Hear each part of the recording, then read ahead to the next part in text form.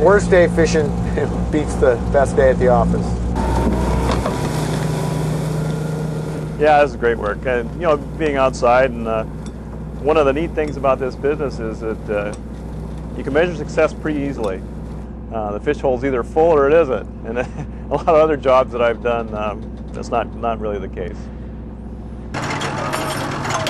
Starboard main. I think that just about every fisherman who's gone to the, gone out and put yourself up against the ocean, put yourself up against success or failure, it really makes you self-reliant. And I think also it'd be hard to work for someone else. I think a lot of us skippers kind of chuckle and joke over that sort of stuff, but it's probably true. I think we'd be hard to retrain too.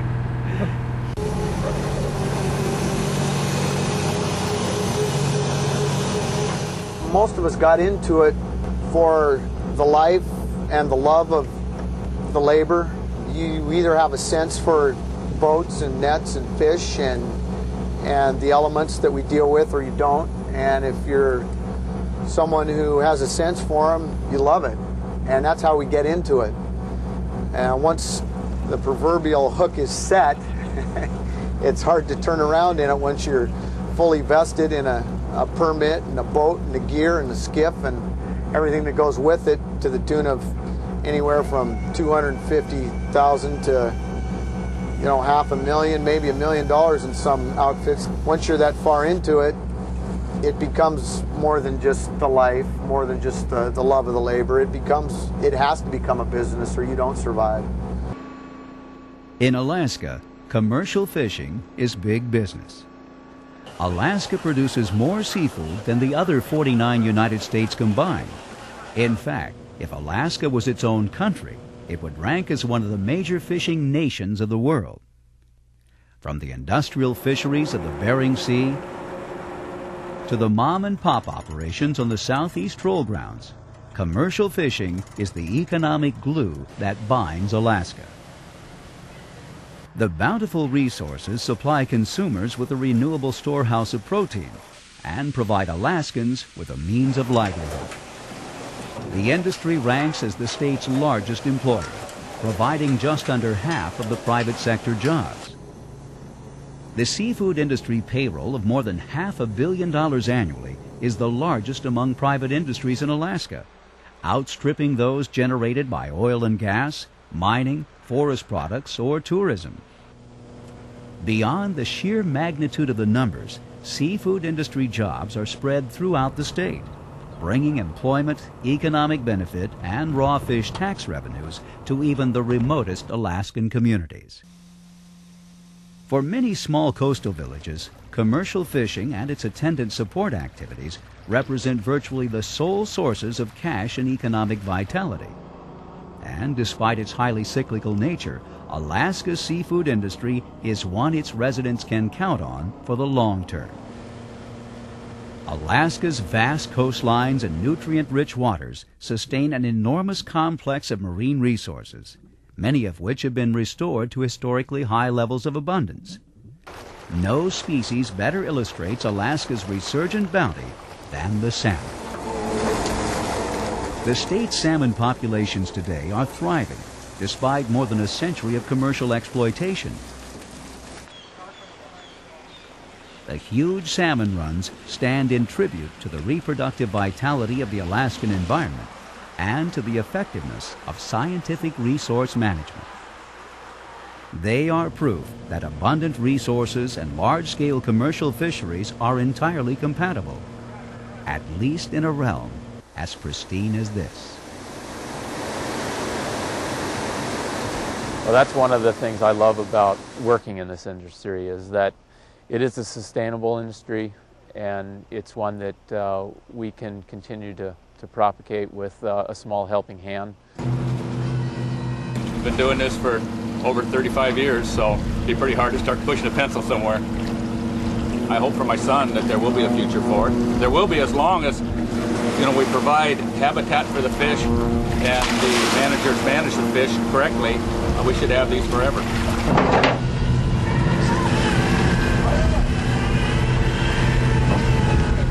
just like farming. As long as you take what you need and also leave some for the future, there'll be enough. The Alaska salmon industry dates back to the turn of the 20th century, when Alaska was a federal territory. The conservation story hasn't always been a happy one. Federal management was too distant and too disengaged to protect the resource, and traps were allowed to overexploit the salmon stocks. By the late 1950s, the salmon harvest had dwindled to a mere 25 million fish. Local residents couldn't compete with the conglomerates that owned most of the traps, and took the profits from fishing home to Seattle or San Francisco. Out-of-state ownership was a major political concern. There were complaints about conservation, which had some legitimacy because the fishery was then being managed out of Washington, D.C., and in retrospect we can see it was not being managed very well. In 1959, Alaska became a state and assumed control over its own resources. Uniquely, Alaska residents gave the salmon explicit protection within the state constitution. The Statehood Act outlawed traps, and Alaska fishery biologists and elected officials began the slow process of rebuilding the salmon stocks. They immediately curtailed commercial, sport, and subsistence fisheries alike, with no heed to anything but the salmon. In the 1970s, the state established a network of non-profit hatcheries designed to add to the abundance enjoyed by fishermen without compromising wild salmon populations. In the 1980s and 90s, Mother Nature blessed the human effort with a series of warm winters and ocean conditions that were ideal for salmon survival. Nowhere is the stunning success of their efforts more apparent than in southeast Alaska. Stretching from Yakutat to Dixon Inference, southeast Alaska is a crazy quilt of islands, mountains, and forest bisected by saltwater fjords, major rivers, and thousands of small salmon streams. Cut off from the rest of civilization, it is as distinct from interior Alaska as it is from the rest of the North American continent.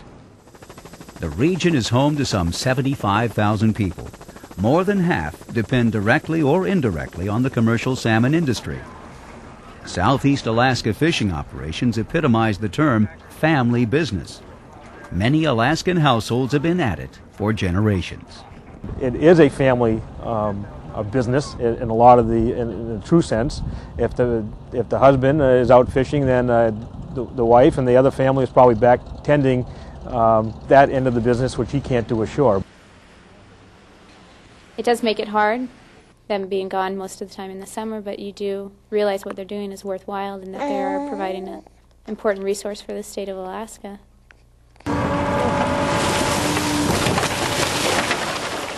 Today, it is a business challenged not by scarcity, but by natural abundance. The market is a little bit soft. There's a lot of fish around, and there's ups and downs in the fishery. There always has been.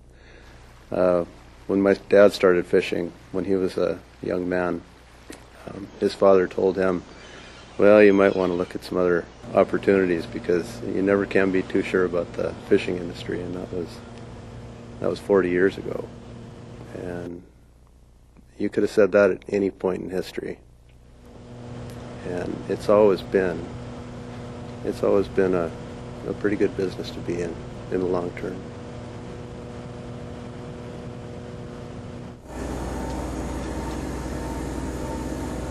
Okay, let's rig it up, you guys.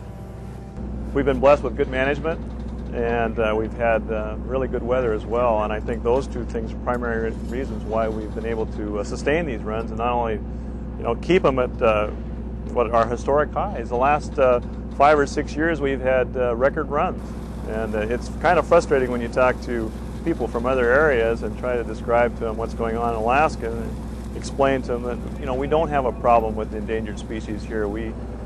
We're at high levels of abundance of salmon, and unfortunately I think a lot of people feel that salmon is an endangered species. You hear a lot of press about it, but here in Alaska, especially here at Southeastern, we've got record levels of all species of salmon. I think good management has a lot to do with it. Alaska's, since the mid-'70s and the slump we went through in the late 60s, early 70s, They've been on a very aggressive rebuilding program, escapement-based management, and that's been very helpful. And the other thing is just the pristine environment. I think the reason Alaska can coexist as a large fishing industry, commercial fishing fleet, is because, number one, the environment is 99% intact. We don't have the sort of encroachment on habitat that is so essential to biological integrity. And that's the beauty of living and working in a place like this. And so I think that the other thing that works in concert with that is the fact that Alaska is a young state. I believe that state government and policies and statutes that were set up in the early 60s took advantage of sort of the learning curve that occurred down south and in other countries, and have instituted policies and a structure that really protects the wild resources.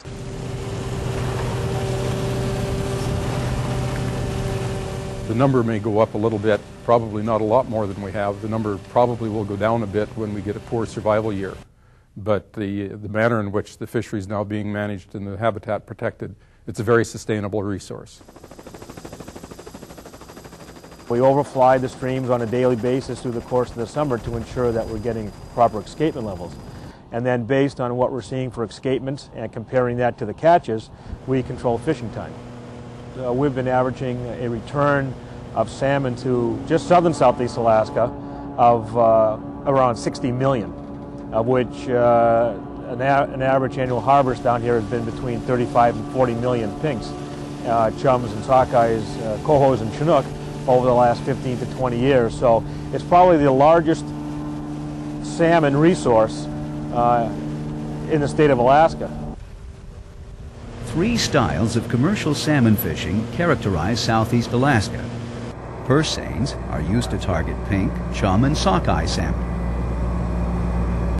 Purse seining is a cost-effective way to harvest high volumes of salmon, and pink salmon runs on the Gulf of Alaska in all the different fishing regions are healthy at this time, and it's really the only way to harvest the volumes in the short period of time that the runs occur. The net we're using is 250 fathoms long, and it's about 19 fathoms deep. And the whole purpose of it is to encircle the fish. Fish have to be moving in order for us to catch them, and what we do is we bring up the bottom of the net and we actually purse it. And that's the term that's used to describe the net is purse seine, and that's why, because we pull the net, the bottom of the net together. That's the business we're in, is a volume business now, and of course we like to see better prices, but you know, if you can catch enough fish, even at the price that we're at, you make a few dollars. Last season, I directly spent in the community of Ketchikan $50,000.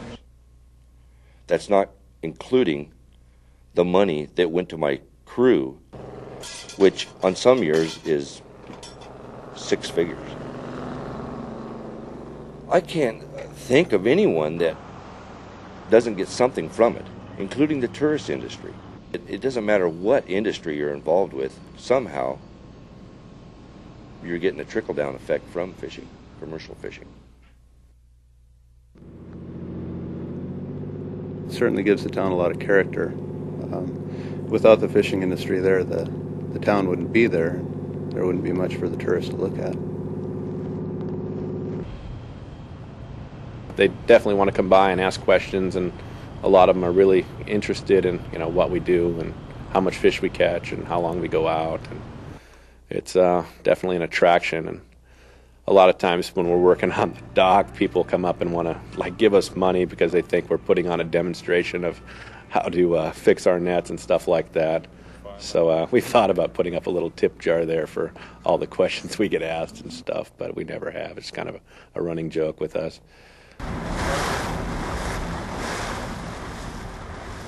Trollers operate at the opposite end of the production spectrum, harvesting lesser volumes of primarily king and coho salmon. Trollfish are caught on a hook and line, so in reality each fish is actually caught one at a time almost on a hook, one fish per one hook. Each fish is caught individually and handled individually by the fishermen. From when the fish are caught on the boat, they're dressed out at sea, which we call dressed at sea fish. Some of the boats are freezer boats that actually freeze their fish right on the fishing grounds. Other boats are iced boats where they ice their fish and are delivered to the processing plants within 4 to 5 days. Quality is very definitely the most important factor in our success nowadays. If we're going to be able to compete against farm salmon, it's to have the very best possible quality that we possibly can maintain on our salmon. We have really a fine product here in Alaska. This is natural and wild, and farm salmon has to try to imitate this. Southeast Alaska gill netters operate some of the smallest boats in the salmon fleet, using nets to target sockeye, chum, pink, and coho salmon. Their nets average 200 fathoms long and 16 to 24 feet deep, depending upon the size of the meshes being used. The fishermen use particular mesh sizes to target salmon by size and species. Conversely, the Alaska Department of Fish and Game is able to protect weak stocks by regulating mesh size. Fish smaller than the target harvest are able to pass through the gill nets, while larger fish bounce off and go around. In southeast Alaska port communities, the huge harvests support a bustling processing, marketing, and distribution industry. Sitka Seafood Producers Cooperative employs 100 processing workers. Increasingly, they are local, and increasingly, they are employed on a near year-round basis. Unlike in the past, maybe like in the early 80s, in the recent 3 or 4 years, we've seen a kind of a shift to more of the local residents. Most of our employees stay with us between 7 and 8 months. We can keep them busy working almost every day, unlike it was in the past when it was more of a transient workforce. Petersburg Fisheries operates one of 3 fish plants that line Petersburg's downtown waterfront. Processing is big business for the island community. Our payroll in Petersburg is easily over 50% paid to people who are residents of Petersburg. Our labor cost annually is between $4 and $6 million. And again, half of that or more stays in that town. Groceries in the neighborhood of $500,000. Supplies to run the plant, just to keep the plant in repair, and also labor to keep the plant in repair is over $1 million. Supplies that we use to process fish are well in excess of $3 or $4 million. It's dramatic. It's very significant. Ex-vessel value of the seafood that's purchased by our plants and by plants like ours is in excess of $10 million. I mean, it has a big impact on what the economies of all of Southeast towns are about. Juneau's a government town, but there's a sizable fleet. There are several hundred permit holders and crewmen who live in Juneau, who spend their incomes there, raise their families there, utilize the support services there are, process fish that they can in the facilities in Juneau, all of which end up into an income flow into the city that has a pretty sizable multiplier effect. It isn't just fishermen and processors who depend on fish dollars. Bush pilot Dave Doyon monitors the pace of commercial fishing operations on a daily basis as a spotter for Nelbro Packing Company. Well, it's one of the main incomes for most of us around Southeast Alaska. Is all the businesses almost are dependent on the commercial fishing in Southeast Alaska. It's a viable, consistent industry year after year. And it's proven that with the quality of fish and the amount of fish that's being caught here. It's monumentally important. It's not just economically, but the whole interaction of community and life and economy is very dependent on commercial fishing. It's one of the driving forces in our community. You can see the impact of a good salmon season. You know, lots of new pickups with the kids, and but the economy of the community is vibrant when there's a good salmon season, because it's distributed not just to the fishermen on the boats, but also to the workers at the plants. It's a very important part of the economy in Southeast Alaska and Alaska as a whole. It's the #1 employer in Ketchikan and in Alaska as a whole. More people are involved in the seafood industry in Alaska than any other industry combined. We used to have a pulp mill here, and that no longer is in existence, and we lost a great number of jobs because of that. And if we didn't have fishing here, I think the economy would be severely hurt. Fishing is also vital to the native communities of Southeast Alaska. Among the pioneers of modern-day salmon fishing were the residents of remote villages like Hoonah, Angoon, Cake, Heidelberg, and Klawock. Tlingit native Leo Woods has fished Southeast Alaska waters for 50 years. People in Klawock depend on the salmon. I mean, they've done it all their life, and they still do it. There's so many young men in the business. I like to watch them because they remind me of when I first started fishing. They're just hungry and really drive hard, and it's good to see. I believe they think there's a future. Troy Denkinger is married to an Alaska native. Her father taught him to fish. Some of the best fishermen in the areas that I fish are native fishermen. They're very, very competitive. They've been doing this for a long time and have a lot of local knowledge, and different knowledge that's been passed on to them. Southeast fishermen are key contributors to Alaska's salmon conservation success. Fishermen are strong conservationists, and I think that the Alaska fishing industry proves that time and again. They're behind high water quality standards. They're behind the fishing game management, fishing game habitat. They time and again will go to the legislature and support budget increases. In Southeast Alaska, 3% of the price paid to commercial fishermen is used to fund the regional nonprofit hatchery program that annually contributes millions of fish to the harvest. One of the benefits has been that subsistence users have benefited, personal use sport fishermen, and particularly charter groups. Charter sport fishing has benefited greatly.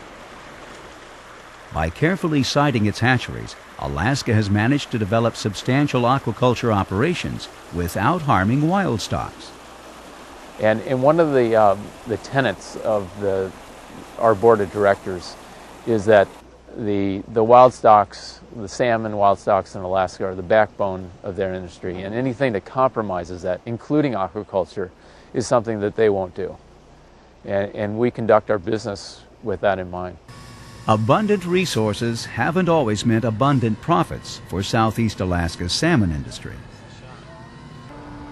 With so many fish to catch, process, and sell, salmon fishermen, processors, and distributors are confronted with revolutionary changes to their industry. Once the unquestioned leader in salmon production, able to dictate prices and dominate markets, the Alaska salmon industry now faces unprecedented competition from farmed fish. There certainly has been the development of a competing supply of fish out of the farm fish coming out of Chile, out of Norway, to a certain extent out of Canada. So there is now more competition in the worldwide marketplace for wild salmon than was the case even 10 years ago, certainly 15 years ago. The other side of that is that that's a source of competition that's not going to disappear.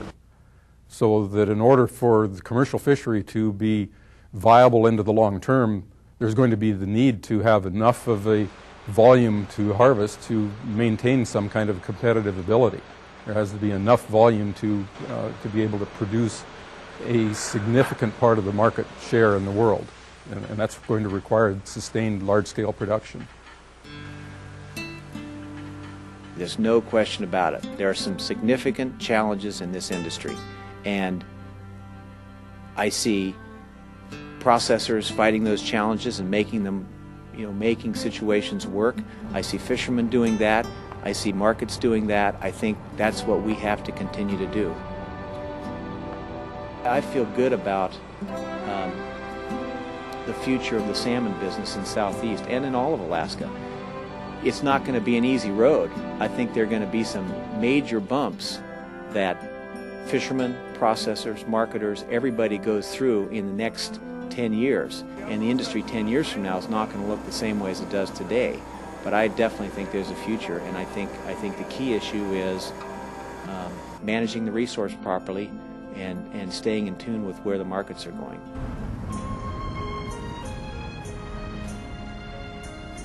I believe we have a very bright future. We're the producers of high quality, basically low cost fish, even at higher prices than we get now, and I think for that reason we're going to stay in business for a long time. There's always hope, and I guess fishermen are the eternal optimists just by our nature and what we do, and as long as the fish are here and there's a demand for protein in the world, there will be a future in the business.